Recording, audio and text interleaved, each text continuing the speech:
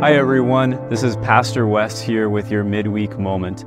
And this upcoming Sunday, October the 13th, we're going to be going through our Amazing Grace series in the Gospel of Mark. And this Sunday, we're going to be studying a passage from Mark chapter 12.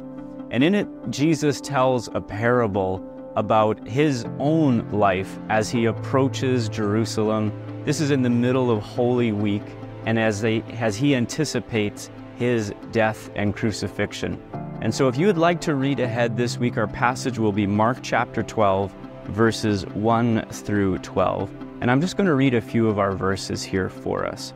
He tells them this story of a man who built a wine press and built this giant vineyard and then leased it out to other tenants. When only the time came for them to receive the fruit, they disrespected and dishonored the man's servants who was coming. And so this happens again and again, and eventually at the end of the parable, Jesus goes on to say this, verse 10. Haven't you read this passage of Scripture? The stone the builders rejected has become the cornerstone. The Lord has done this, and it is marvelous in our eyes.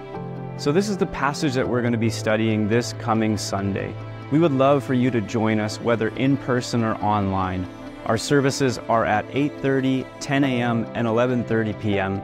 And you can join us again either in person or online at ebenezerbaptist.ca. We hope you have an amazing rest of your week, and we look forward to seeing you Sunday.